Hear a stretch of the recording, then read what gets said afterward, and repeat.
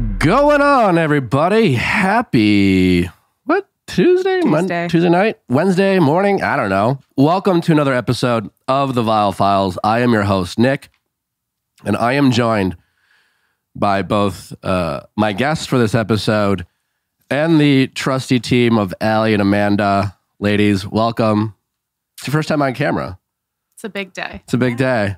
It's Thanksgiving week. It's holiday week, as you know. Many people are traveling, and I thought, instead of dragging a guest in here while they're probably planning for turkey, let's just have Allie and Amanda take over the He was like, I couldn't get roles. Anyone else. So here we are. My literal last choice. Natalie's out of town, so here we go. It wasn't quite like that at all. Actually, I was feeling late. It's the holidays. So Sure. I was like, who do we have? And we have a nice rotation. And I always, sometimes, and I was just like, you know what? Let's just ask Allie and Amanda. I don't want to bug anyone. They can't say no. Oh, you guys They're going to be here anyway. You guys are playing hard to get. Yeah, exactly. We're going to bargain, actually. Yeah. How much are you paying? It's my first time seeing you both with makeup on. Looking decent? Yeah. I always thought you both looked wonderful. No, because you know how bad I typically look when you noticed on my birthday that I was wearing makeup, and that was the clue that something was going on in my life, because you were like, something different is going on here. Well, again, I always thought you guys looked wonderful. Thank you. Stepping it up on camera. Well, now I think we're going to have a camera on both of you going forward. Oh, God. So Great. That adds so much time to our morning routine. Yeah. Now I have 25 seconds of putting foundation under my eyes. And then... I did not realize what I was asking. It's okay. Anyway, we'll get through it. Before we get into today's episode, big episode tomorrow with the Bachelorette herself, Michelle Young. We sit down, we chat, we talk about her men. Why the fuck Clayton, whatever his name is the Bachelor. About Martin and his terribleness and life. I think we get to know Michelle a lot more, the person, not the Bachelorette. Totally. But be sure to tune into that while you are traveling home for the holidays. Also, we are having a Black Friday merch sale, and I'm wearing one of the t-shirts. Having fun, just an introvert. It's our introvert line. So if you find yourself, you have a friend who's more of a quiet person in public settings, and people are used to telling him to smile, and why are they having fun? Or, Is that your introvert voice like in that. Your head when you're in the corner at a party? No, it's my... Nobody knows that I'm actually... It's my extrovert... impression of an introvert? Why aren't you why aren't you dancing? Come on, have some fun. Anyway, 25... All extroverts are from the Valley. It's a rule. Yeah. 25% off? Yeah. 25%. Viallfiles.com, code VIALL. Give the gift of being seen to your introverted and friends. Cute while you do it. And they're soft t-shirts, hoodies, sweatshirts. Very soft material. We upgraded our line. A few months ago. They're really great. So check us out. I mean, truly, I don't think your introverted friends could be happier. They don't want anything else this holiday season. Although, you know how we had talked about the gift where it's just like a passive aggressive gift? Sure. The self-help books. And you're still walking around and be like, I'm not an introvert. And be like, we know. Opens up the gift. You're like, nah. And you're like, here, maybe. I hate to break it to you, but... I feel like introverts are self-aware. It's one of the they're becoming good more qualities, Yeah. Something they have to own. Anyway, so check it out. Viallfiles.com, 25% off starting on Thanksgiving. Code VIALL. And I guess let's get to all things Bachelorette. Or should we start with Bachelor Nation? Because I feel like it's been popping lately. Last week was a big week. Obviously, this week, we got the official announcement from Tayshia and Zach. But there was separation rumors. R.I.P. Yeah, but that was starting back on Friday because someone submitted like this kind of anonymous tip of, she was like, my roommate actually ran the New York Marathon next to them. Like they were like somewhat keeping pace. And she was saying like Tayshia kept wanting to walk and Zach was like, we're not walking, we're still running. And like, it seemed like really tense. And this person like submitted and she was like, it didn't seem like it was like in a nurturing, like coaching way. It seemed really harsh.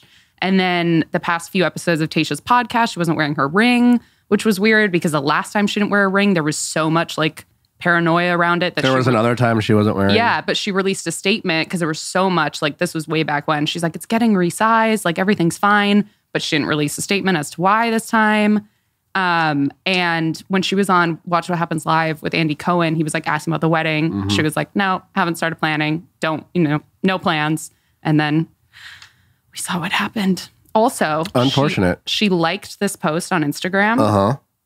That it was just a quote and it said, finally, I realized that I was never asking for too much. I was just asking the wrong person. She liked that post on Instagram. Ouch. God. So that's R.I.P. Tayshia and Zach. It's always subjective, though. Yeah. Yeah. Those like cryptic, vague messages. Well, I don't think that was an accident. Totally. Does she like that? Yes. That was definitely on purpose. That's a bummer. I feel for them. But I just think, what you're asking for. Yeah, I mean, and I guess in a way, sure, if that's how she feels, I think we always have to be careful to be like, the other person must suck. Like, again, it could be like a love language thing. Like what one person's expectation of how much they give. We talked to Dr. Diane about that in terms of like, there's not on the same page. Listen, they met on The Bachelorette. I feel like people are really prone to like take an incompatibility and make it into like villainize someone. When it's like, it's not that they're bad, it's just that you're incompatible. And that sucks to discover We also that. have a tendency of doing that in the relationship. Totally. In terms of, again, it wasn't an accident that she liked that post. Yes. Also, like, yeah, I mean, who knows what the rumor of Zach and it doesn't seem like a coach. I take the tea from ongoers and observers with a grain of salt. There's also like to play devil's advocate with the whole marathon thing, like, what if going into this training, marathon. like clearly everyone like there is like crabby. Yeah. If I'm running a marathon, like, I have a blister. Yeah. But also like, what if that was like part of their agreement? She was like, no matter how many times I tell you to walk, you have to tell me to keep running. Yeah. Like, that was their like deal. She was just like, no, I have this She's like, goal. push me. Yeah. It pushed me. She's like, I have to be faster than Peter. And Zach's like, okay, like, I guess, Yeah. I don't think that the marathon was like... They might have already been on the rocks and it was just... That's tough. For sure. Running a marathon in any conditions is tough. I mean, I heard about Trouble in Paradise long ago, but in their defense, it's a hard transition. There's trouble in paradise always from the beginning because you're always kind of like finding out what you signed up for in that relationship after you get engaged. Totally. Speaking of paradise. What? Greg. What about him? There are rumors that he had dinner with some BIP producers and they were talking about getting him on the show. Where? In New York, I believe. Someone like sat next to them and overheard them talking about like how they want him on the show. Yeah, it's possible. Sure. I would suspect the producers would want him on the show. I feel like that whole group could be fun. Like the Andrew, Justin, Greg. They have like a good... It's like, you remember when Greg was just the sad boy who would look out dramatically? Like before. Isn't he still? Yeah, in a way, I feel like he's so much more than that now. He's gotten wrapped up in... But like, I never forget that he is a man with just like haunting looks in his eyes. I would be shocked if Justin, Andrew, and Greg aren't all on the beach next Paradise. That could be fun. Yeah, I wouldn't call I feel that like they would forget to invite Justin.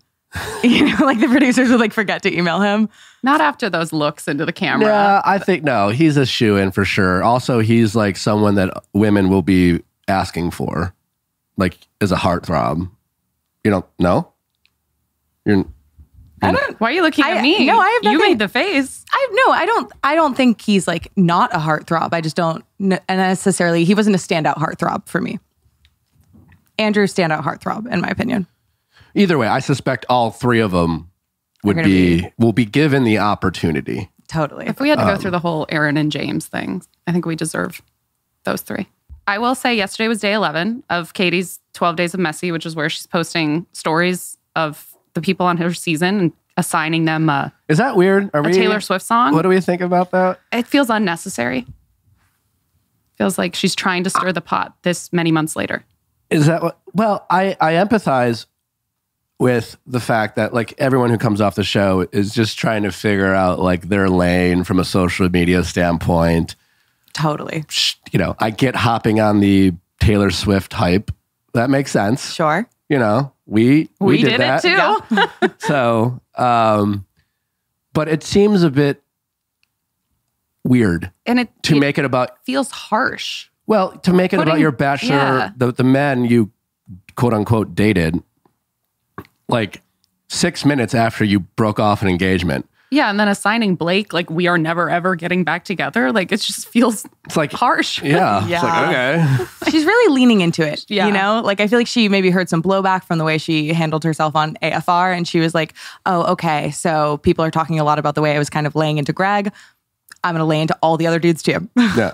Instead of like being like, oh, they want to see. But you know what? It's like at a certain point, like I feel like Katie's going, she knows that she doesn't have mass appeal. And so she's like, I'm just going to give my Do you followers. think she knows that? I think I wouldn't say like I don't know that she would put it that way, but I think she would maybe phrase it as like she has people, you either love her or you hate her. Take it or leave it, you know? Yeah, I don't know. I don't think anybody would be like, I don't have mass appeal. Like that's a tough thing to say about yourself. Well, would you say you have mass appeal? Depends on how you qualify. I'm not loved by all. Sure. Yeah. Would you rather be polarizing and have people who like really, really love you or really hate you, or like kind of lukewarm for everyone? Well, I mean, if we're talking about, I mean, at the end of the day, what you really want is people to care and have an opinion about you, I guess, in that context. And I don't know. But yeah, it's a weird thing to go back to and make it seem like you care. I mean, whatever. I don't know. 12 Days of Messy. 12 Days of Messy. The first time you said that, I was like, I didn't know Katie was a soccer fan. Like, I was like, what is she doing? Talking about Reference. Nobody else went over knows my Messi, head. the soccer player?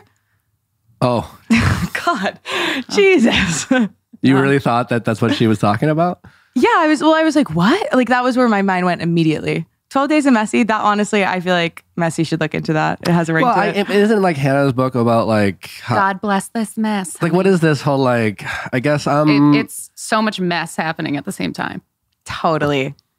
I feel like that's such a thing for very put together I'm messy. people to be like, I'm such a mess. Well, I think Caitlyn kind of owned that space Totally. brilliantly She was authentic. without having to like say it without having to name it.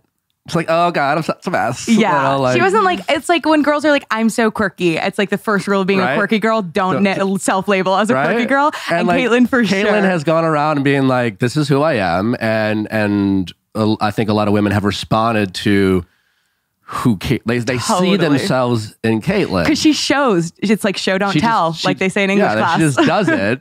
Yeah, she pounds the wine on a weeknight. And they got She's Hannah, like walking Katie the walk. taking notes, being like, oh my God, I guess it's just like, I don't know. Rum Haven, that's right, made with real coconut water. It doesn't matter if the seasons are changing and it's getting cold outside. You can still have a tropical indoors, or at least the feel of a tropical setting, as long as you crack open a delicious Rum Haven. Perfect to drink by itself on the rocks. That's how I enjoy my Rum Haven. Super awesome when you mix it with other mixers. And you can make tasty drinks like the Haven on Hearth, which is a sweet pineapple club soda, Haven and Hell, spicy jalapeno chili peppers, pineapple and lime, the Cocajito tart lime mint club soda, and much more. That's right. Be the hit at your party by just simply bringing Rum Haven. All my friends enjoy it, and everyone now is just like, hey, I'll come over as long as you supply the Rum Haven. And the next thing you know, you're the hit of the party. Discover more recipes that will help you sip into paradise at rumhaven.com. Ritual, that's right. Know what you're putting in your body. That's right. Doesn't matter whether it's multivitamins or protein. We always assume these things are made with things that are healthy for us because, well, we tend to take vitamins and protein because we're trying to be healthy, right? And supplement our health. Well, that's not always the case, but Ritual, you have the peace of mind of knowing what they are putting in their ingredients and then subsequently in your body. Their team of scientists from Harvard, hello Harvard, have reimagined protein and vitamins. They have proteins for all different walks of life, 18 plus, pregnancy, postpartum, 50 plus. The protein's made with 20 grams of pea protein plus complete amino acid profile made with essential chlorine to help fill in common dietary gaps. Delicious handcrafted vanilla flavor. So not only is it good for you, it tastes great. And again, made specifically for you. So get your protein on. Also, Ritual makes some great multivitamins for men and for women. Again, specificity is important when you're taking vitamins for your health. All you protein lovers out there, get your Ritual on now and get that same quality that Ritual has been putting in their vitamins in your protein. It's delicious, it's good for you, and it's available now to make trying something new less scary. Ritual offers a money-back guarantee if you're not 100% in love. Plus, my listeners get 10% off during your first 3 months. Just visit ritual.com to add essential protein today. That's ritual.com/VIALL. Well, this goes along with the 12 Days of Messy because after one Miss Katie Thurston tagged one Mr. Thomas in I Knew You Were Trouble. She did. Suddenly, Becca wasn't following Katie anymore. Ooh. But I feel like this might have been a long time coming because, like, if you're happily in a relationship with Thomas, as Becca is, and his ex won't stop talking shit about him, I wouldn't necessarily, like, want to be friends with her on social media either. I get it, yeah. I'm actually, like, for me, that's where when Katie came on this podcast, and as I've mentioned, she was incredibly harsh about Thomas. Now, looking back, we now know she had really nothing to go on other than, and then we recorded that podcast literally moments after that episode aired where she showed up Thomas. And it seemed like she was doubling down on her justification of doing so. And essentially, not even essentially, she quite literally warned all of our listeners that Thomas was a bad guy. Like, not like in Bachelor context, but like in life. For future I think women. to be fair to Katie, I think it's like, when asked about the question of like, do you think, if Thomas is going to be in paradise, like, what do you think about it? So it wasn't, I just think it's... No. I asked the question, but she still... I was surprised given her platform and the climate we're in that Katie was so cavalier with what she said about Thomas, knowing that she doesn't know Thomas like at all. Yeah, and I wonder if there's a certain degree of like Katie being like, I feel the wrath of the internet and like it's a dog-eat-dog world. So like if I'm being held to this crazy standard, I'm kind of going to like perpetuate it with other people. Which I don't know if that's the best approach. I don't know what her motive is, but that would be, again, like she has a lot of power with her platform. Right. And her words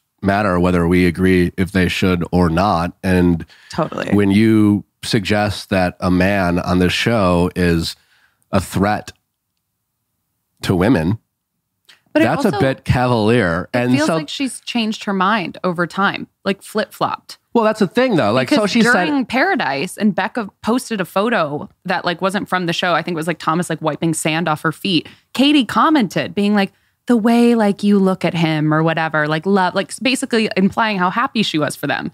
So clearly she was like pro Thomas. Well, and now she's doing like, I Knew You Were Trouble. Like, it's like, I'm like, where is it? I think you would think there would be some self-awareness or maybe, and again, we could all get caught up in the moment, right? Sure. But you would think there would be some contrition or like, yeah, maybe I went too far. And so when you do your 12 days of messy, you don't go back to the well, despite it being low-hanging fruit, I guess. Totally. Given the fact that you maybe went on a podcast and went a little too hard to the paint about someone's character, and then have that be, people warned me about you. Going back to that whole narrative that he is like somehow a bad guy. It's just like, yeah, it's a real, it's at best very messy and sloppy and inconsiderate about like, they're talking about someone's character. Yeah, I think it's also hard because like Thomas's big offense was sort of very specific to Bachelor world. It was admitting that he has considered The Bachelor, which again, like as we've discussed many times, is like not a crazy thing to admit. It's like, honestly, everybody's at least thought about it or they're lying. But I think it's hard because it's like in drawing conclusions from like a reality TV show, like to what extent can you say this is a trait that like carries over into the real world? You can't, like, at all. Sure. Yeah. Sure. Also, like I've actually met Thomas a few times now through him dating Becca. He was at Ben's wedding. He was at a Halloween. He was at Ben's wedding? Yeah, well, because Becca was Oh, invited. totally. Cute. And I met him at a Halloween party that Natasha threw. Then the more I get to know Thomas, and I still don't know him that well, is that my suspicions have been confirmed so far, is that he's just a big nerd who looks like he should be like some sort of Adonis charming guy. Yeah. And him, like I went to the bathroom at the wedding, and in the lobby, him and Jared were arguing about, I don't think, Star Wars or something. That's so endearing. You know, like, again, he's just, I think Thomas's biggest crime is that he is a 6'5", really attractive guy who, you know, is a little awkward. Yeah, well, I think it was also kind of what you were saying when you first met him on the group date about him like really turning on the charm. Like, I think he's like a very articulate, like smart person. And I think sometimes he I saw him handle that try the to best turn way. on the charm. Yeah. I didn't find it charming. Attempted. But you know, but I did judge him for how he looked. Is this tall, attractive guy? He walks in the room, you notice the guy, you know, and so I think we all prejudged him by his attractiveness and assume that he should, you know, with great power comes great responsibility. With being 6'5" comes. So yeah, if I'm Becca and like she's doing this 12 days of messy and then she is low key, if you're Thomas, you know what I'm saying? Like we always hear all the shit talked about each of us. And it'd be, you know, after Katie came on this podcast, Thomas DM'd me. You know, you could tell he was bothered by it, right? And it's just, you know, and then like you think it goes away, right? Maybe she's like pretending to be supportive, and then all of a sudden she's like, people warned me about you. It's just like, you know, most people don't care and they move on. But if you're Thomas, you're probably, and rightfully so, extra sensitive about that. And then Becca was like, fuck this chick. You know? Yeah. Yeah, because it's so different. But like someone talking shit about you, I think it's like much easier to be like, I need to take the high road, versus like someone talking shit about someone you care about. It's like, no, get away. Absolutely not. Yeah, there just seems to be a lack of like Katie thinking about how people are what's this gonna say about these guys that she, even if she's joking, you know? I mean, she went on national television and misdefined gaslighting, and now she's just out there. And whether they misdefine it or not, we all know that people are going to watch her 12 Days of Messy and read into it and make judgments about certain people.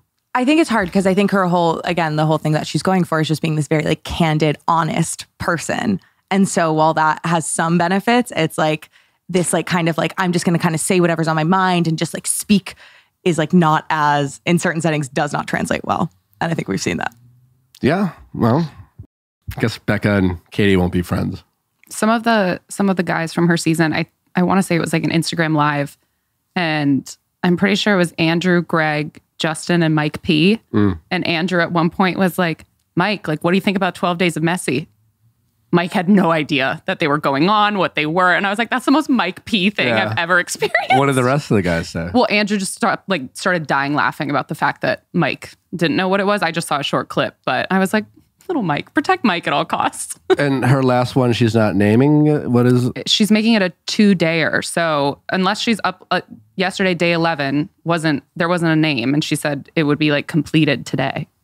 Do you think she started it thinking it was like some amazing idea, and then like a quarter of the way through, like mixed reviews, and now she's just like, I can't quit. Fuck, I have 8 more She's left. literally done a whole video. She's like, people keep messaging me about what the name is. Like she loves it.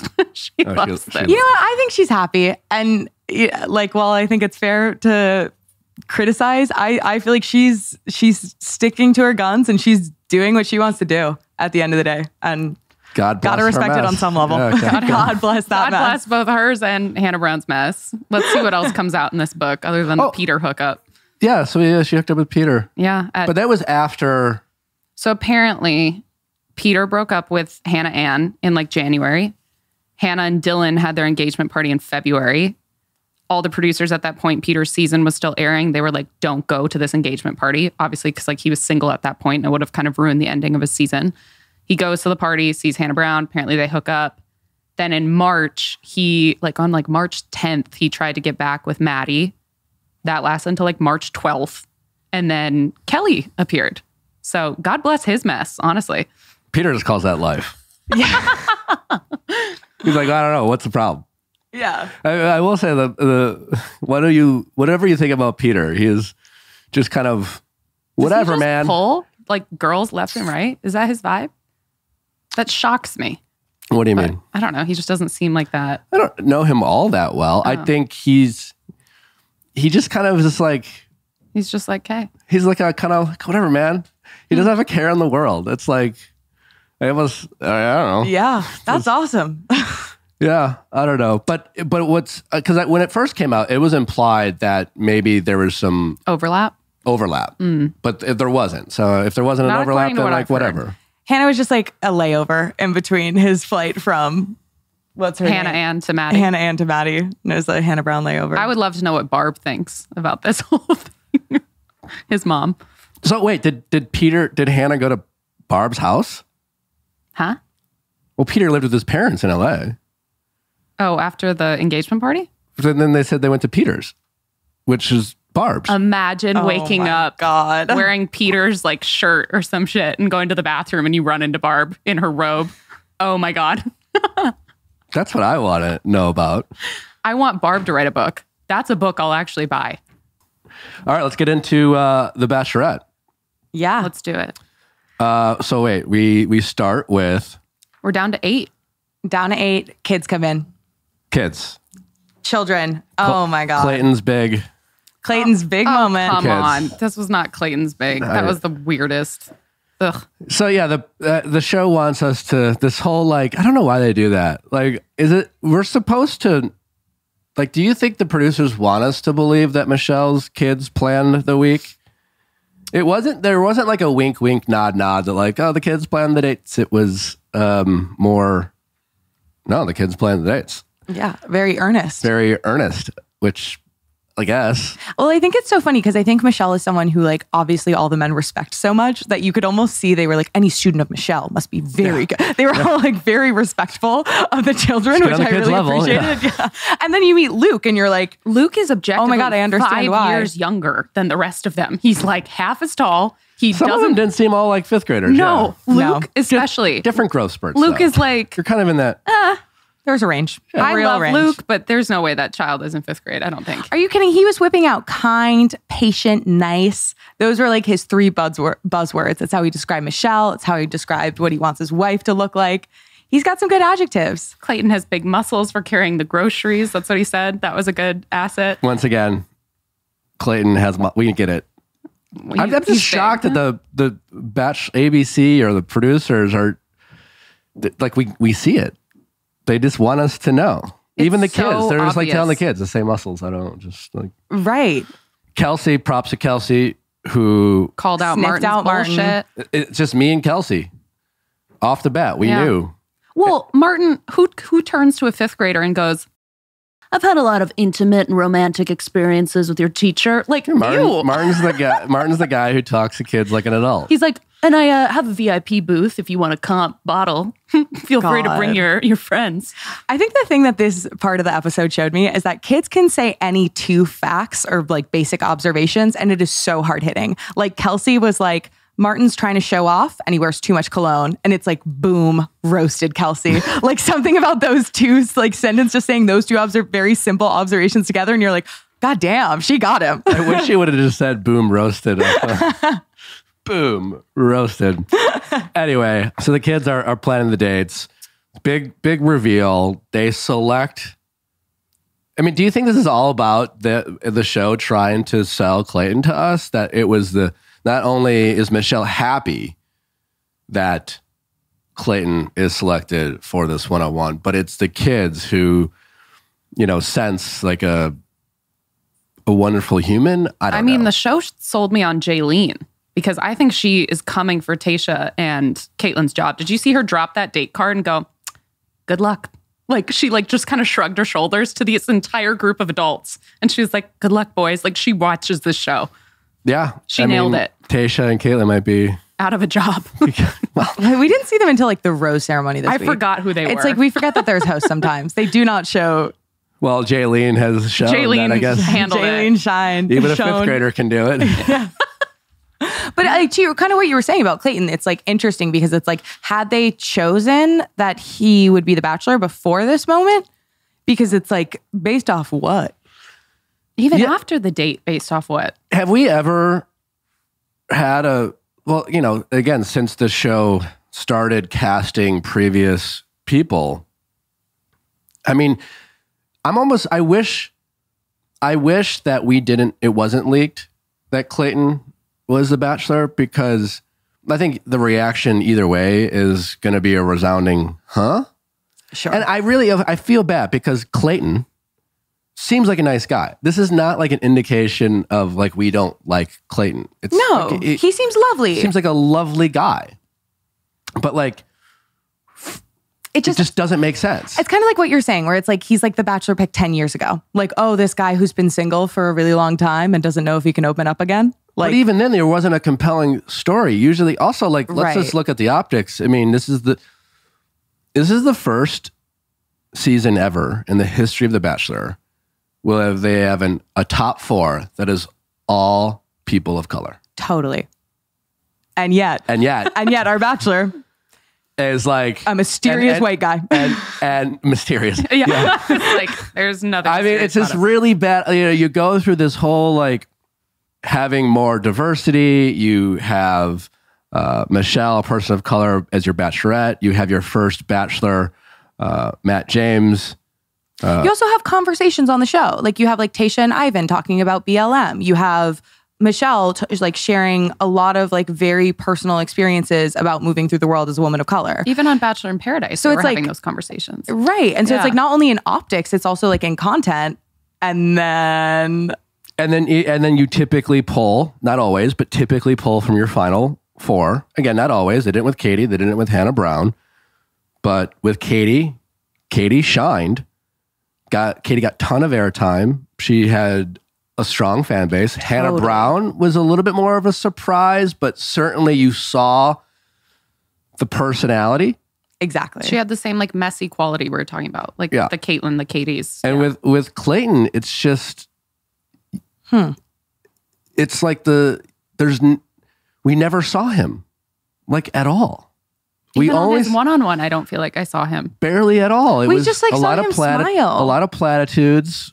Everything he said was very like tied up with a bow, good statement, like could run for office. But I was like, what is beneath the surface here, Clayton? Yeah. It's like, I will say the one moment where I was like, okay, Clayton, was when he was dancing. He was dancing like a little freak and I loved it. Did you see him dancing at the museum? The like mating what he call. was doing? The like, little mating call. He like went for it. He was like, doing his thing. Great. I mean, it's just I'm really curious if people are going to, I'm sure some people will, but like just a really bad look to cast Clayton knowing that he gave us nothing. He's been outshined by virtually everybody. Everyone. Totally. You have your first all-person non-white. Your first non-white, all non-white final 4 of 4 incredibly charismatic and charming. Oh my God. All 4 characters I'm personally invested in and individually want to find love. I mean, like Rodney, oh my God. Oh my word. God. And I think you could tell that because the Brandon? episode started out with Rodney being like, I can only imagine how Michelle's feeling right now. This must be really hard for her. Like he is consistently so funny and easygoing while also being so substantive. Like, and he has a great smile. Like Rodney would be a spectacular Bachelor. And then Clayton, somewhere in his conversation with Michelle, was essentially like, yeah, I wasn't really even dating. Well, he said, he was like, over the last 5 years, I've just been trying to impress people and make them think I was good enough. Now I'm able to like stop worrying and comparing myself to others. But yeah, he like implied he has been single for 5 years, and he's like, I like pursued an MBA because I thought that would make me happy. But now I'm realizing like I basically have to pull someone into my life to make me happy. It's not going to be an MBA. I thought he said NBA. And I was like last ditch effort. I was like, even though he played football, I was like last ditch effort to like try and get Michelle, where he's gonna be like, and I considered playing in the NBA. Am I Joe? Am I Joe? Maybe. It's just also I just don't know, like, people are invested in him at all. Even like I flagged, they were doing like the butterfly question things, and Michelle was like, I give and I give and I give, and like that's something I'm proud of, but it can also be my downfall. Like, she was trying to kind of open that door, and instead of like providing his own example or saying like something about him, he's like, the world needs more people like that, and I hope to be that way as well, and that's why I admire you the most, and I want to pick up from you, and I'm experiencing so much growth because of that. And Michelle just goes, very platitudes, she's very like, basic. Oh, like Michelle literally was like, oh, like she had no interest. Yeah, I will say, like, even I agree that like Clayton is speaking in platitudes, and like, again, had we not been watching this only through the lens of like being like, why is he the Bachelor? Like, please earn it in some way, shape, or capacity, sir. Like, I will say it does at least come across as genuine with him. Like, I don't think he's being dishonest. Oh, he seems like a nice guy. Mm-hmm. Yeah. But interestingly enough, if we didn't know he was the Bachelor, I think we would have watched it totally. Yeah, it would have been, you know how when we watch this show and we get to like this week of the season where it's like the final 6, and all of a sudden you're like, who the fuck's that guy? That's what we would be saying about Clayton. Totally. Mm-hmm. Yeah. We'd be like, oh, who's the big guy who's like, you wouldn't know his name. Smile. He smiles football, like the ultimate Viking. Yeah. We wouldn't know. We would pay no attention to him. Right. But we've been honed in on him. Because we know he's the Bachelor. Totally. Yeah. We're more critical now. Then somehow, you know, Brandon, not good enough. Rodney, Nate, Joe, you know, whoever Michelle doesn't end up with. And then you got Nate. I mean, charming. Oh my God. So charming. Heartthrob. Absolute heartthrob. Like, you'd think women would be lined up to date Nate. But I'm starting to maybe question Nate. Not like question him. I think before I was just so charmed by him. And now I'm starting to be a little bit more like, Well, Nate is, I agree with you, because like, let's say, well, we know none of them are the Bachelor, your top 4. And whoever Michelle doesn't end up with, I would suspect those 3 gentlemen would also end up on Paradise. Totally. And every time we watch Paradise, we're always looking for who is the guy, who's the Brandon, who's the Blake of this season. The heartthrob, good guy, front runner that everyone thought was super sweet and charming. That person thought, I didn't get the Bachelor last time for whatever reason, but everyone loves me, so I'm going to come down and this is my Bachelor audition. They get sloppy. They're in a bunch of DMs. They come back. They come down like there's no way they're not going to be loved. Invincible. And Nate is by far totally the most likely to be that person. Absolutely. Yeah. And not because he's a bad guy. He's not Martin. Martin has proven to be one of the worst ones of the stuff he said was so shocking. Like right up there with Skip. I would argue Martin's worse than Skippy. Yeah, yes, because Martin, I would agree. Because, you know, for all the conversations we've had over the past year, you know, the Greg and the gaslighting conversations and the reaction to, you know, Greg being upset, which I would think that most people the people who are critical of Greg is because they thought they didn't believe Greg's sadness. They just thought it was some sort of act. Well, I think there was also an argument like that it was misdirected, that he like took his stuff and instead of like processing it. Again, but based off of like and we've all handled fights poorly. Sure. Right. But Martin very much looks like the guy, despite we try to suggest that maybe we shouldn't be using words like gaslighting and love bombing. But Martin looks like the poster child for the guy who is capable of being the emotional abuser that we all are like trying to identify out there. And like sniff out. The guy who's so quick to like make everything your fault. To think that Totally. you are the crazy one because you're simply trying to express your emotions. And he doesn't just make an accusation, he like runs a campaign to like discredit Michelle. And especially when because at a time where he feels threatened or losing, not because he's emotionally caught up in a crazy world and grasping at straws, trying to process his emotions. He is being criticized a little bit and immediately trying to flip the switch and making it. I mean, it's wild, his willingness to say what he did on national television while seemingly not all that upset, seemingly not out of control of his emotions. And not that it's in any way there's no excuse of getting mad and reacting poorly, but we have all gotten mad, reacted poorly, and been like, ugh. And what comes after that is you cool off, and then you're like, I got mad. I'm embarrassed. And I'm embarrassed at the way I behaved. And depending on how frequent that happens, certainly we can assess like whether there's a real issue there or not.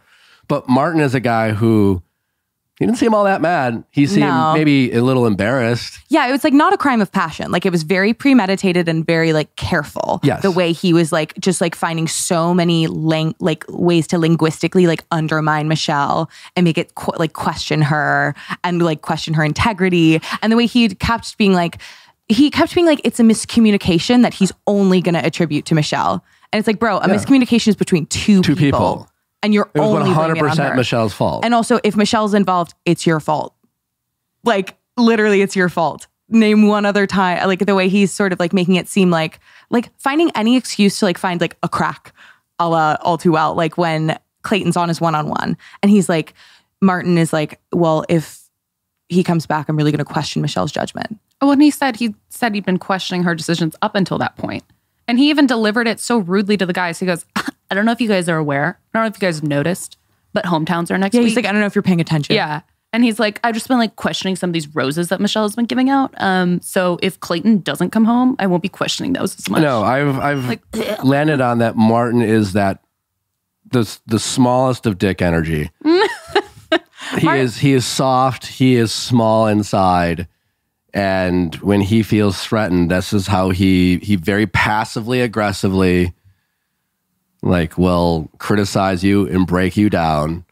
Like, yeah, if my sister was dating Martin, that would be like I don't like we record this early. I think there will be a hatred towards Martin, but I don't think there will be the vitriol. Like I don't think I don't know if people will be as triggered by Martin as they have been by other people. I'm curious. And I think they should be. For all the triggering that goes on when we watch this show, like it's so subtle, but so like obvious how Martin handles and will break down people in his life if he feels threatened or... Totally. Well, I think part of it is like the surprise. And it's like, I will be the first to say, I totally pegged Martin wrong incorrectly. I was like, he takes off his glasses so suave. He has a nose piercing, like wonderful. But then it was like the second he started defending Jamie to Michelle on like Martin and Michelle on their one-on-one, he's defending his friend who left. Like I feel like it's been a long time coming. And I think so often when we see this like big reaction to people, it's people who it's like, it feels like a betrayal and it feels shocking versus like Martin has been like slowly slinking his way into douchebaggery up until this point on the show. And then it really came to a head. yeah. Martin's the kind of guy who like will not go down on you unless you have showered.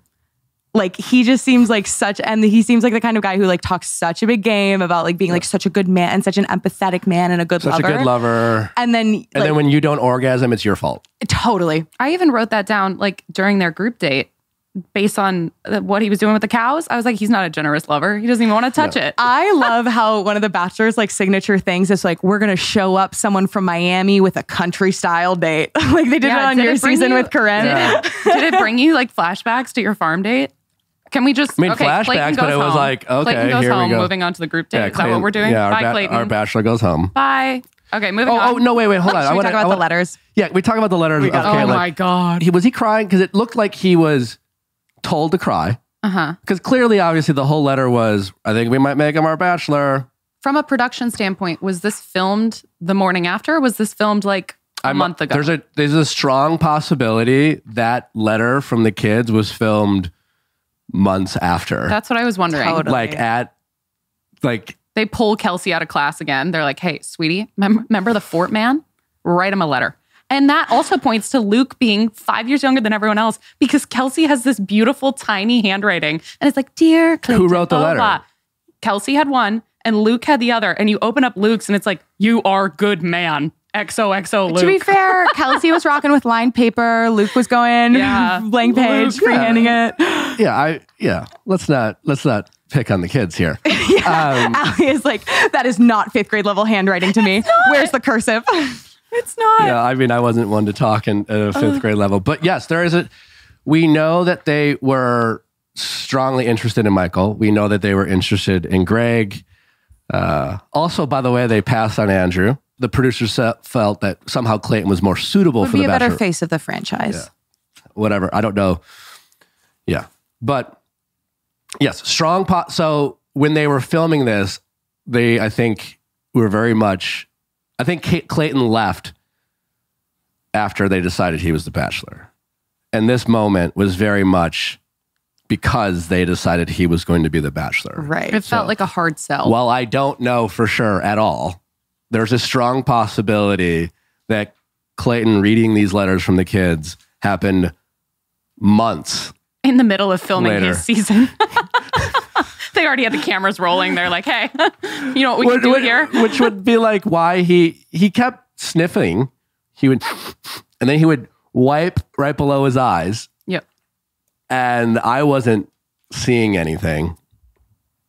And then maybe for one shot, I saw a little bit of gloss in the eye. Yeah. He was definitely, at first, he was definitely We've made crying. a TikTok of Nick, quote unquote, crying. We just threw water from the sink on his face. There's some tricks. I mean, there is Visine floating around Bachelor Nation. Interesting. Okay. Yeah. You heard it here first. I also just want to say, Is that I can't be the first one to suggest that people have fake cried on reality TV. Never. It's hard hitting. We broke the story. I mean, and then Clayton mentioned that he's hasn't cried in forever. I would argue that he still has yet. I agree. Cry. He's really crying. I agree. And again, as sweet as these wonderful kids are, I don't know if I would, and I would cry over any moment, like a commercial I can get teared up on if it's like a big moment. Totally. But if there's an animal, especially. But I hope you aren't sad from a kid. I just don't know if that would. Yeah, he makes great farts and has big muscles.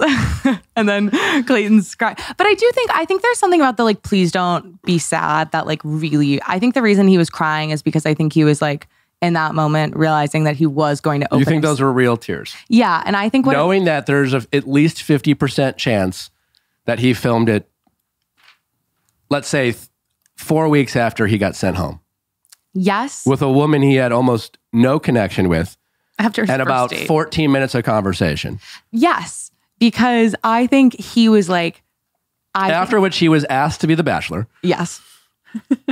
It's listen, was it convenient timing for the tears? Yes. But I think as we saw in his limo interview, his whole thing was he was it just sucks when the classic, it sucks when you open yourself up and get hurt like this. It makes me want to close myself off again. And then I think the reason he was crying so much was please don't be sad is because he was realizing that he was going to have to eventually get himself out of this and that he was going to have to try again because he really wants kids and he knows he wants this. And that I think he was crying just at the sheer emotional prospects of the future and knowing that he has a long road ahead of him. He doesn't have a long road ahead of him. He's going to find some basic, boring Midwestern woman and settle down. Do we think that seeing the kids and getting the letter made him realize he wants kids so bad? Because that would almost be a red flag. He also said to Michelle after they met the kids, he was like, I couldn't remember the last time I was around kids. Did he say that? Yeah. As he was getting in the limo, he's like, I was trying to remember if I was good at it. I didn't know how to hang out with them, so I built a fort. But he was good. He was. Built That's a fort. Amazing move. Amazing move. Also, not entirely sure that was his idea. Sure. It might have been. Unclear. Yeah.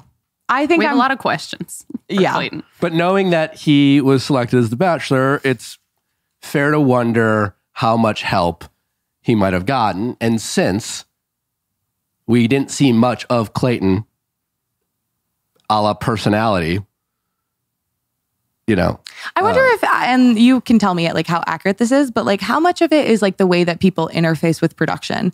Because he seems like the kind of guy who would be really polite and really considerate to like whenever he was doing like the confessionals or whatever else. Like he seems like he would be a real delight to work with. Could that be a factor as to why they chose him? Sure. Yeah. But they've also... Again, it makes no sense. They've casted pains in the asses before. It's a nice to have. But it's not a deal maker. But yeah. Oof.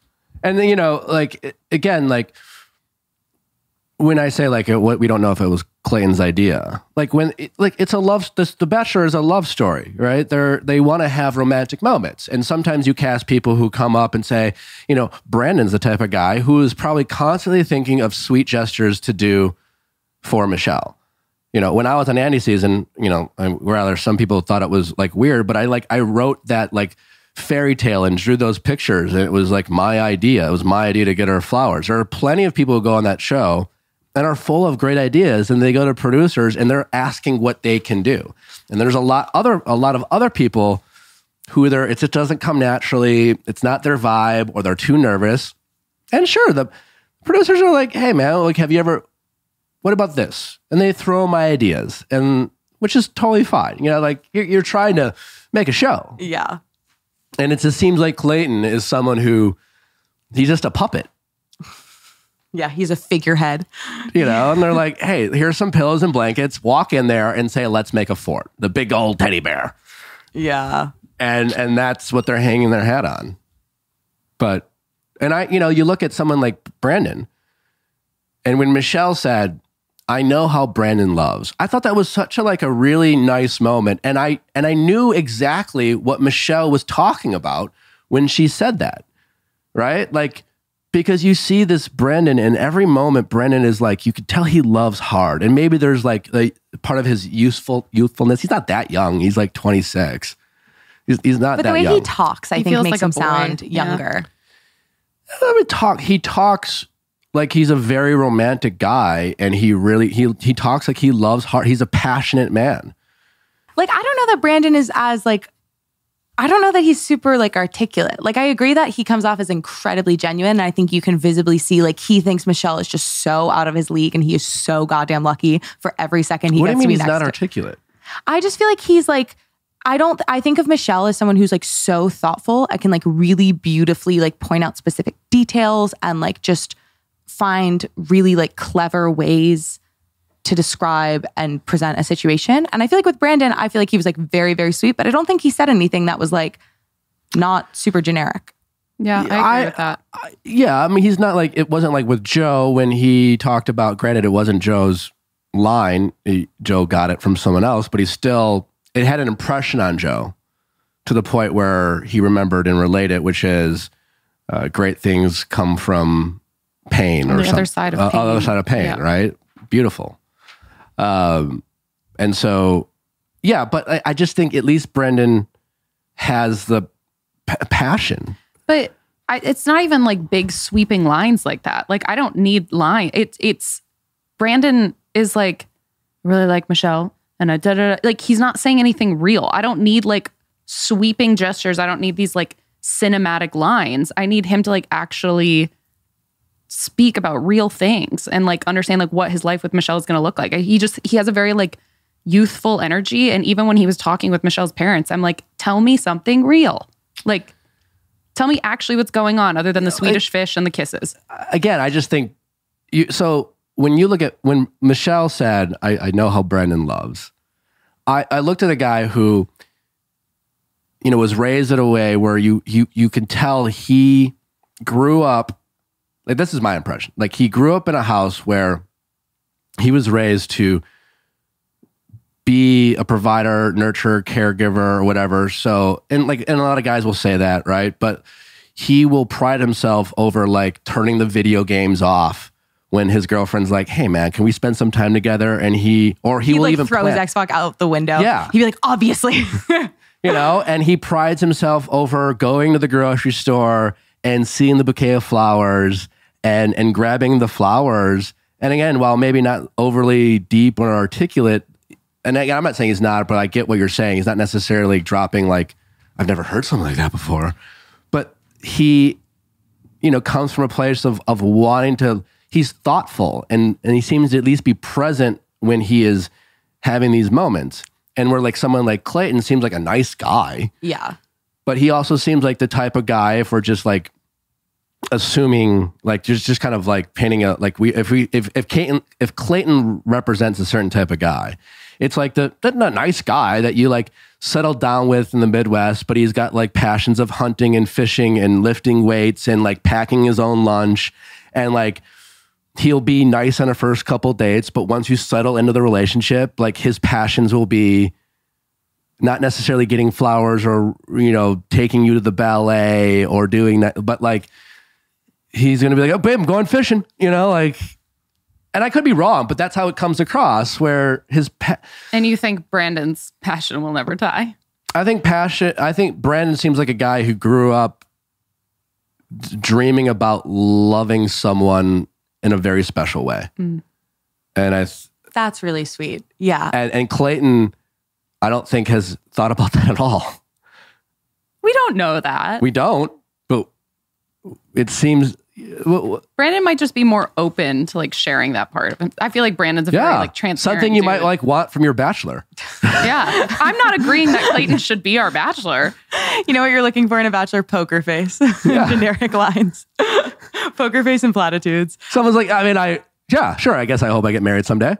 Yeah. Like I want to be a dad. Groundbreaking. I want to be a dad. But he just realized that because he just encountered kids for the first time in 5 years. Yeah. Yeah, I think the thing with Brandon is that like it feels like very like puppy love, and in a way that feels and I never question Very the much like puppy authenticity love, of yes. it. Like I think it's so real. I think he feels it 500%. I think he is like burning with love for Michelle. But I'm like, what comes after the puppy love? And I think part of the pro with Brandon is that he seems like the kind of person who would genuinely maintain a little glimmer of that even when he's 80. Yes. But I don't know that that's enough to like, I don't know that he would develop kind of the other things necessary for, like, I think he would, you know how Michelle was like, I'm always kind of the one who's like coaching and I want someone who can like coach me. Like, I think Brandon would support her, but I don't know that he would coach her. Correct. Yeah, because he's drooling over her. He's like, looks up to her. I don't think she's going to pick Brandon. Yeah. Yeah. Who do you think? Amanda picked Brandon when we had Michelle on. You did. Yeah. I say shit to stir up the pot. I feel like it's very important to have balance. Yeah. Yeah, you got to have some balance. I think after this episode, I was like, I think Rodney has a really good shot. I do. Yeah. I think Rodney. I love Rodney. Rodney is the new Justin. Justin's facial expressions are Rodney's phrases. Like during the Viking date last week when someone was eating the food, he goes, "Is it crunchy? It's crunchy." And like at the farm, he's like, "Oh, Bessie, we can't lose the milk. Look me in the eye." Like literally, he's like the new Justin facial expressions, but what he says. I could see Michelle picking Rodney. I love him. Because I also think with Rodney, it's like you have the same quality that you have in Brandon of like, that like he just thinks the world of Michelle. And there's not a doubt in his mind that if he like got to be with Michelle, he would be the luckiest person and he would act accordingly every day. Like, I think they have that in common. And then with Rodney, I think you have just like a little bit more personality. Like, I think like with Brandon, it's so his whole personality is the puppy love. And it's really effective. He's gotten group date roses. But with Rodney, it's like, yeah, like with the cows, just in general, like he's having a good time and he has some like, you can see him joke around a little bit more. Their secret handshake. He made a secret handshake with Michelle and Ahmed, the kid. He's really into his secret handshakes. Yeah, no, we love Rodney. Rodney for Bachelor. Shout out to Ahmed for sitting down with I still Rodney. think it's Joe. Asking about the nipples. And asking about shaving the nipple. And I respected the answer. Yeah. Yeah. Which I think for most, it was like, yes, I have sometimes. On a special occasion. Mm-hmm. You think he went into the detail with the fifth grader who's like, listen, the thing about nipple hair for men, I feel like he might it grows slowly. They had a very like big brother, little brother energy. Like, let me help you out, dude. This is what you do with your nipple hair. Rodney, I feel like, is the guy who like at Thanksgiving like comes over to the kids' table and everybody like freaks out and starts like cheering and there's like a bunch of kids hanging off of them. Like he just has a good energy. 100%. Again, what does Clayton have that Rodney doesn't? Nothing. 0. And scene. Mic drop. Can we speak to someone? Can we pitch Rodney? I'm also like, I feel like they're really setting up like on the group date, the way they were showing Nate and Joe kind of going head to head. I feel like they really are kind of setting up a Nate Joe finale. Because Nate even said, he was like, Joe beat me at milking the cow. He beat me at the baby cows. There's got to be something I can beat him at. And then it was like, enter poop. Yeah, there's a little bit of that. Again, I think Brennan goes home next, is my guess. Really? Yeah. You think Brandon goes home before Rodney? Yes.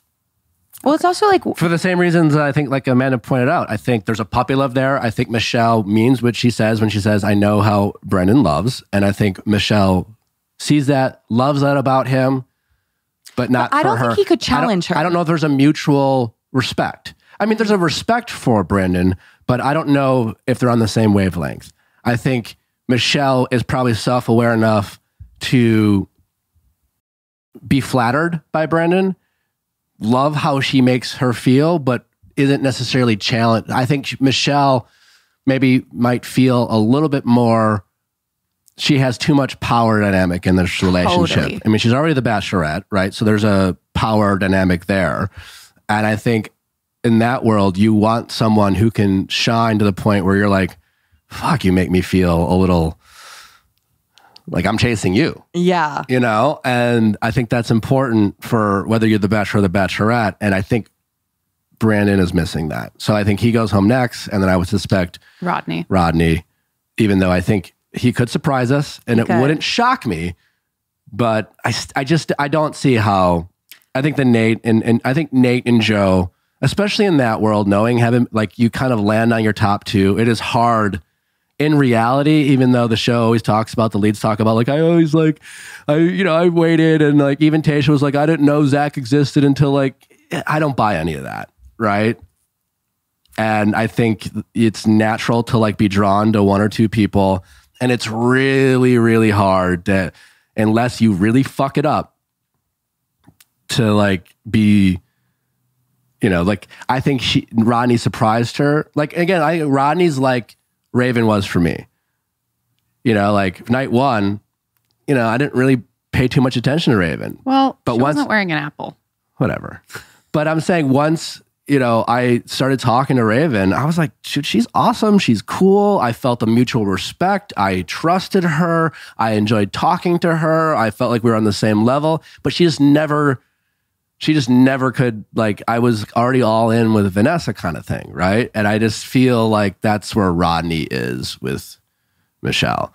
And I do think now it's more Joe, because I do think I think eventually Michelle will be like, while sweet and wonderful and charming and great, Nate has that kind of like fuckboy energy. Yeah, exactly. Or I was going to say, I feel like it's Nate's to lose, but I think he might. Like, I think he'll lose it. Like, Yes. I think it takes one slip up, because I think up until this point, it's like you can kind of tell that they have this like wonderful chemistry. Well, Like Joe's Nate a slower burn too, being more introverted and quiet. But Michelle will talk about it a little bit tomorrow. I think with the slower burn people, the introverted, the quiet, once you get them alone, more one-on-one time, fantasy suite, I think those are the moments where she really will feel like, and then Joe, an introverted, quiet guy, like has their moments, right? Right, and You can be that like ambivert person, where especially in a setting like The Bachelor, you get more drawn to be quiet. You're not the first to speak or whatever. But like when you get a little more comfortable, you start showing show some personality. And then once Joe shows that, I think that'll really be it for Michelle. And I think she trusts Joe. I think she and Joe have like been building trust on this trip. And, she even said, like you remind earlier, she said the way he's kind of quiet reminds me of my dad. Yeah. So you see, it's kind of setting up that he's this like much more like substantive, like slow, like carefully built connection, versus with Nate, it's like there's just this raw chemistry. But I think it's got to be really scary to be like, what if this shatters? And like, what do I know about Nate? And how much do I feel like I can like trust him when he is so charming. I think it's really hard to trust charismatic people. There's also an element of, and we've praised Nate for this, how, you know, when Jamie was doing his bullshit and Nate was so like unthreatened, Like nonchalant. There's an element of like, maybe he just doesn't care all that much, you know? But he clearly cared about Joe at this date. Enough to like make a joke about being out. I didn't get any like Nate's truly threatened by Joe, where like, I think they're friends. Yeah, I think we haven't seen Nate. I think Nate and Joe quite like each other. Well, I think there's sort of this like mutual understanding where I think both of them have felt very secure in their connection with Michelle from an early, like they feel like they found their footing early. And so I think the two of them, that's sort of like, okay, we're in a similar boat. Yeah. So I do think, but that energy, that too cool for school feeling, I think as the season progresses, you're kind of like, why you're too cool for school? Yeah, it's like, it's very, like, it's like, I don't think it's like fake, but I do think it's like disconcerting. Like we haven't seen Nate be like truly humbled on this show. Like everything rolled. And like part of that is to his credit. Like he let all the Skippy stuff just like absolutely roll off his back. No stress, was like, I know Michelle's going to handle it. But I do think had we seen Nate be a little bit more shaken, I would have a lot pissy more on that date. I will say that. But more because of Skip. But he didn't, he was frustrated, he was agitated, but he wasn't insecure. He wasn't threatened at any point in time. And I think I would feel a lot more secure with Nate's like good energy, charisma, if I'd also seen him, if I'd seen the other side of him. But I feel like the part of it is that it's like, I don't know what that looks like. I don't know what an insecure Nate looks like because he's got the first impression rose. He's like been very confident this whole time. And like, I think Nate's the kind of person who has like, you know, he works in sales. He's super tall. He's super good looking. He has just like really good energy. I think he's the kind of guy who things tend to go right for, which is not a knock against him, but it makes me wonder like what happens when things go wrong? Like how do you behave? About Thomas with great Power comes great responsibility. It's like the same thing. You're too attractive, Nate. Show me some vulnerability. Well, and to your point, I think I agree with you in the sense that I think Nate probably is a really nice, great guy. I mean, I don't know him at all, but there hasn't been any kind of crack in the armor. And you need a crack. And I can see cracks when people can't see cracks on this show, and I just can't see a crack with Nate. Like and that doesn't mean it's not there, but he could just be not as into Michelle as Joe is, and I think eventually Michelle can sense that. Totally. Right? And maybe she already does. Yeah. And I think especially like if Michelle's so much of what she's shared as like being like kind of her big core thing that she's working with as her insecurity is like feeling overlooked. I think like Nate is the kind of guy who's never been overlooked. Like he's so charismatic and hot. And so I wonder if there's, even though now Michelle is charismatic, hot, and so much more, like I wonder if there's a certain like dynamic there of being like, can you relate to me in a way where Joe is like more quiet and, you know, he's opened up about like more adversity. I think Joe's the yin to Michelle's yang. I think they are a good balance of opposites, but also plenty of reasons to relate to one another. Totally. Right? Like it's a nice fit where Nate, like we said, sexy, charming, they're both kind of extroverted. You know, they might step over each other in that sense. Nate might not have the ability to really dig deep, which eventually I think Michelle likes and needs in a partner. The substance. Because you see the way, and also with Joe, it's like the little things where he's like so good with the calves. Like watching him bottle feed the calf on the group date, I was like, this is a tender man. But then you also see how like the basketball date. It's just the little things, like in caring for farm animals that will never happen again in our relationship. Here's a wrinkle. Rodney could be top 2. I agree. Where I think Nate could go home third. Yeah. Joe versus Rodney. Yeah. I think that's possible. That would be like really competitive. The realization of Nate being like a nice guy, but like, you know, not something that when it gets down to like engagement talk, like Michelle's just like trying to pull from Nate, and Nate just can't get Nate there for whatever reason. He was into her. He was like, I'm falling for you. Like, da, da, da. Like we had that whole conversation. We're acting like he's not made his intentions clear or like his emotion toward her clear. We're acting like when it gets down to talking about actual engagement and things move in hyperspeed, you go from like, at this point of the season, the producers, hometowns are going to meet your family. And they're going to, like, the conversations around engagement and marriage are going to start being like nonstop, and things will get that much more serious. And you think Joe's going to be completely fine with that? I just think Michelle, specifically with Nate, there's a chance that when things get really serious and he has to start talking about futures and planning and engagement, he'll fall short. He'll say all the right things. But Michelle won't believe him. It just and it won't be like Martin or Jamie saying wrong things. It'll just be, and it'll come across as nice. We won't really know, but I think at the end of the day, Michelle might just be, but I feel safer and I believe Rodney more than I believe Nate.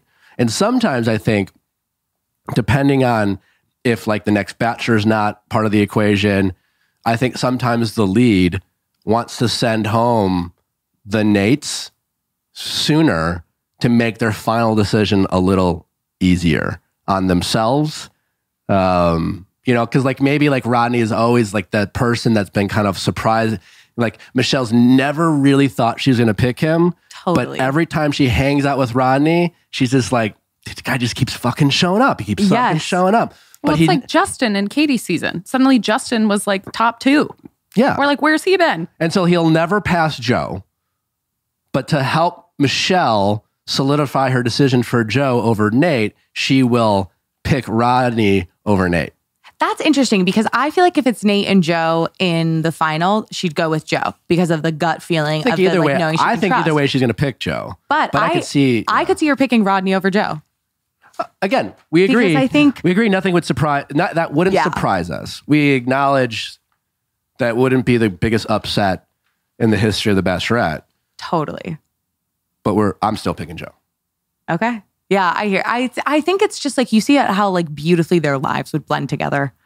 Yeah, it just makes a lot of sense. It just makes a lot of sense. They're so like, and she was horny when Joe was playing basketball. Like I was horny when Joe was playing basketball. Everybody. Joe's beautiful. Joe's beautiful, and he is like, he has those quiet, piercing eyes. Oh my God. I also wish I could wear jewelry like Nate. Yeah. That nose ring. I was watching that. Really and then the cross earring. Yeah, it's like Nate is from Austin in a big way. That's why can we talk about Olu for a second? Yeah. The first time I think in the history of the show, he snitched in a likable way. He snitches every episode, but it was finally worthwhile. But like you're never like, oh, fucking snitch. You're like, I really like Olu. So much integrity. Oh my God. So much integrity on Olu.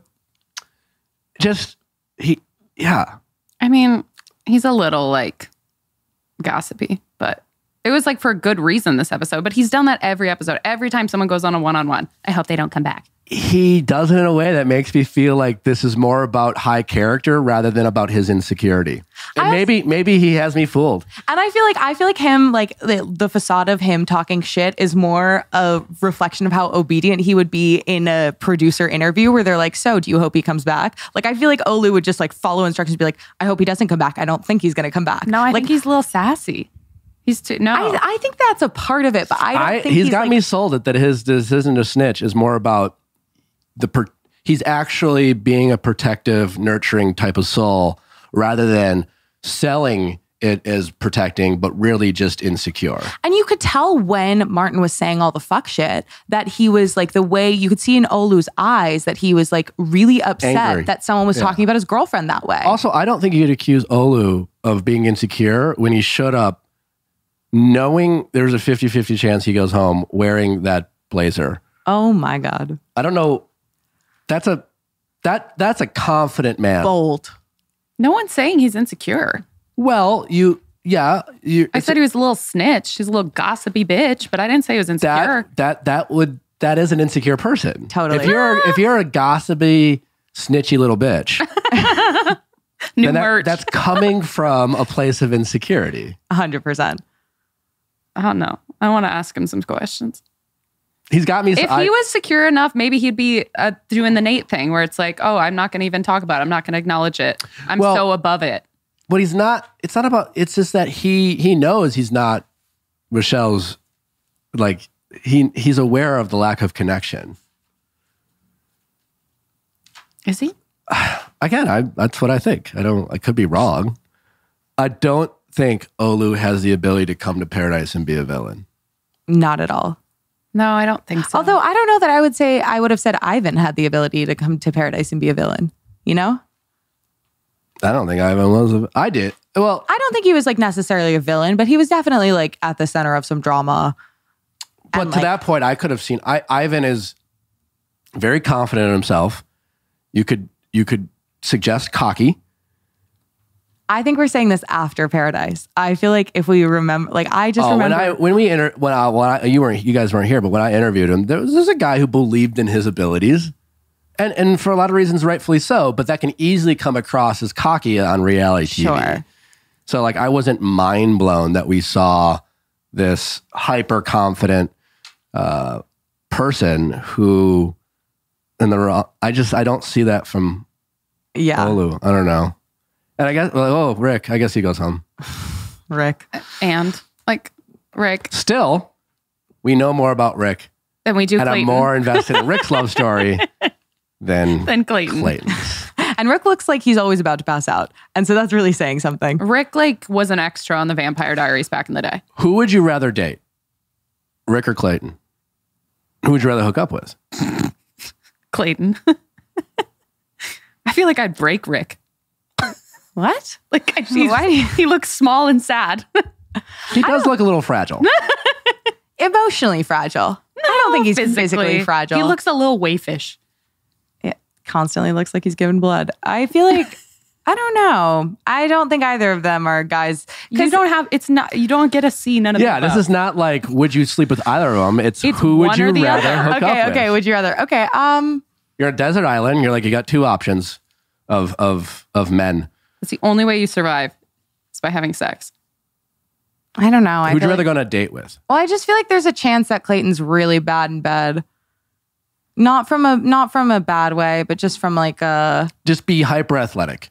Yeah, like I feel like Clayton could rush the foreplay, and like he could not. You know, I'm not saying this definitively, but he doesn't read as generous, like suave like, in the moment. Well, yeah, because we haven't seen him have any chemistry with Michelle versus like with Rick. It's like the man with his head on a platter is going to be more suave. But him and Michelle had some chemistry. Do you think Clayton yells out when he climaxes? Yes. Like a Viking.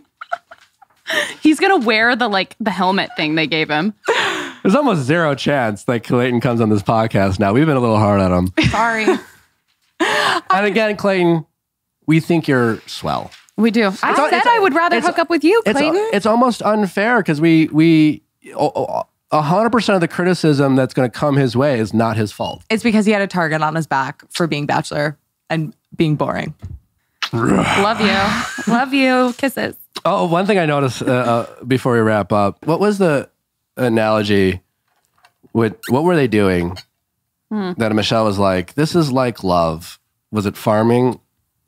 Churning butter. Butter. She was like, she was like, it takes a while and it doesn't pay off at first, but at the end you get something beautiful. And I realized that when it comes to The Bachelor in Love, like any task, you can give a love analogy. Totally. The manure. Like if the group date was like riding an elevator. Be like, sometimes love, it goes up and it goes down. And like, And sometimes you press the buttons and other times other people press the buttons. Yeah, and sometimes you just like get stuck and you have to like figure out how to, go up or down. But when those doors open, you got to get out. Yeah. You got to go for it. Even if you're not ready, you have to go. Like sometimes, what if the group date was crossing the street? Yeah. Sometimes you have to wait for the right sign before proceeding. Yeah. You have to, totally. If you see a red light, stop. Red flags, red lights. Literally anything. Truly. You have to swerve through traffic, swerve through different, God. Eating a sandwich.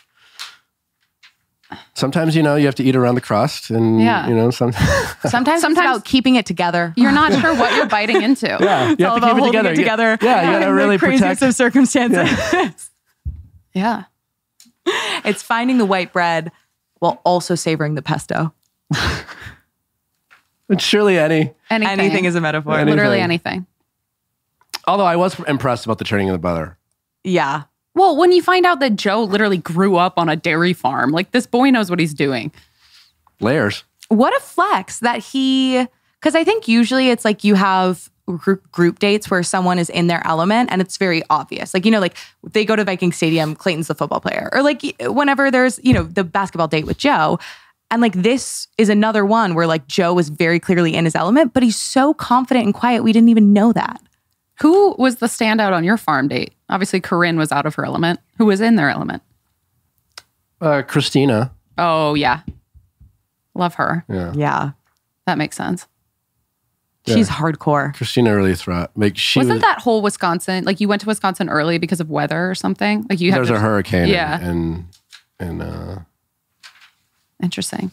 I know, so I ran into someone. I was in a bridal party and one of the other bridesmaids was like, "Oh, you work for Nick Viall?" I was like one of the people in Wisconsin that they like had stand at like your concert date or whatever. Like you went to a show. Cool. Yeah. And Chris Lane. she was like, we had to listen to the same song like 8 times in a row so that they could get the different angles. But nothing but good things to say about you. TV. Movie magic. Should we talk at all about like Brandon meeting the parents? I guess we already covered it.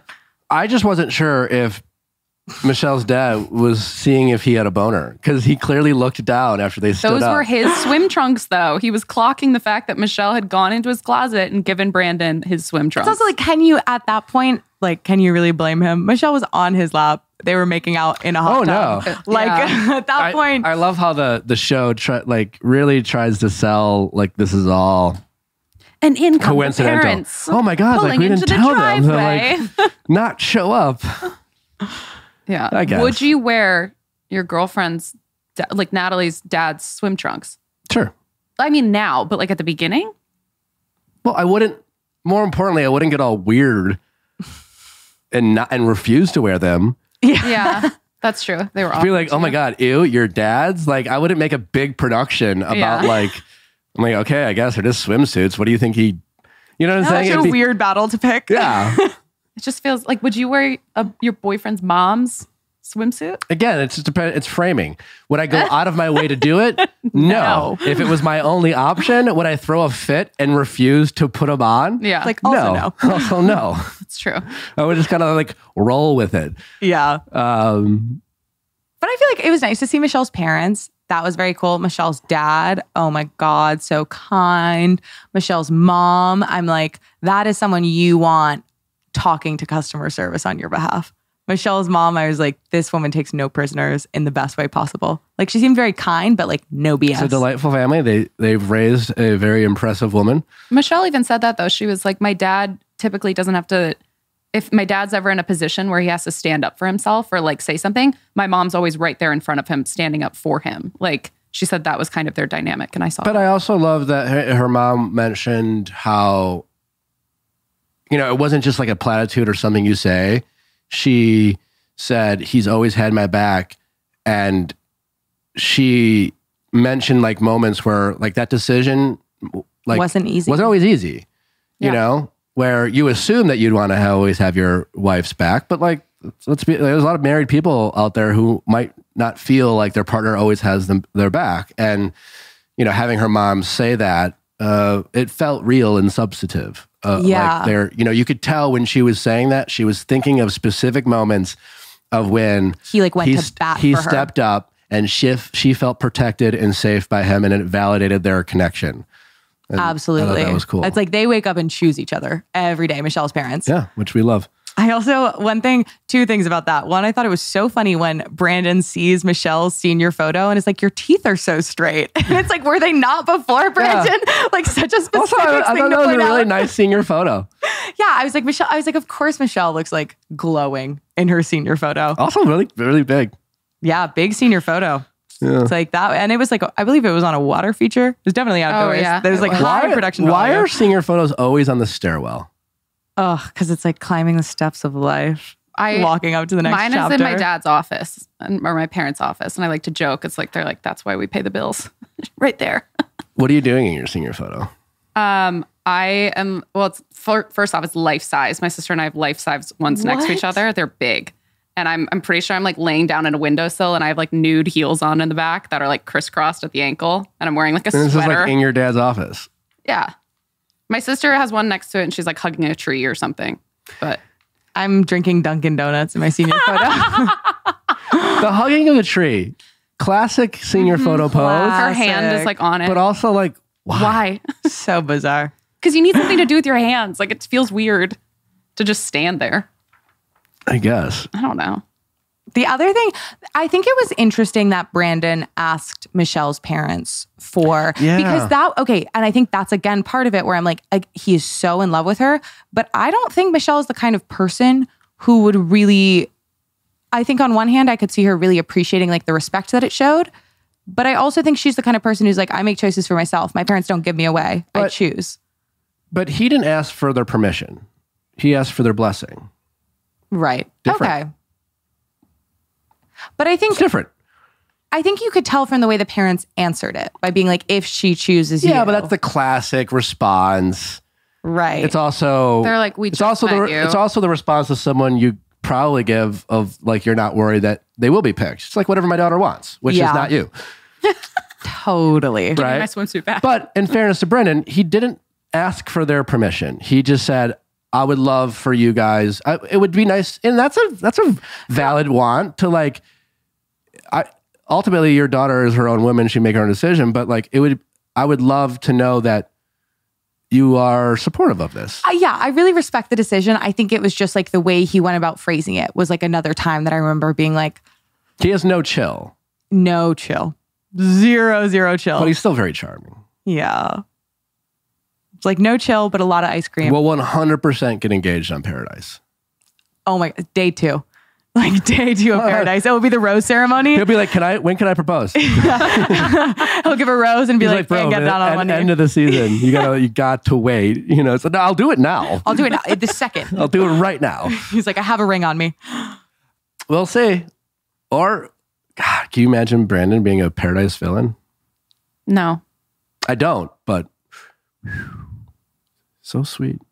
Yeah, but because again, it's like that's the big thing about Brandon. What is there without the puppy love? Like, what is his personality like when he's not like chasing after this woman he thinks more the world of? Than Clayton. Like, and is he like, does he get complacent? Because like that's if he's gonna like pull some stunts on Paradise, it's like how complacent will he get? Because it's like very becoming to watch him like this like lovesick boy, but like if goes in a little bit more confident, like how's he gonna behave? We'll see. We don't know. All right, ladies. Well, thank you for coming. Time flies when you're having fun. Pretty cool. Time flies when you're telling pee-pee stories, Allie. That's my go-to. Well, thanks for listening, guys. Make sure to tune in. Well, the Michelle episode is almost certainly out already, unless you couldn't help but wait and listen to this Tuesday night. Again, Black Friday merch sale. Check us out. 25% off. Code VIALL at viallfiles.com. We are back on Monday with a great ass Nick, Charlie, Jordan next Wednesday. More Bachelor recap. Hometowns edition. Is it Hometowns or is it Tell All? Probably Hometowns. I forget. Doesn't matter. We'll be here breaking it down. And other than that, have a very wonderful, happy Thanksgiving, safe travels. And we will see you, well, whenever. We're around. Bye.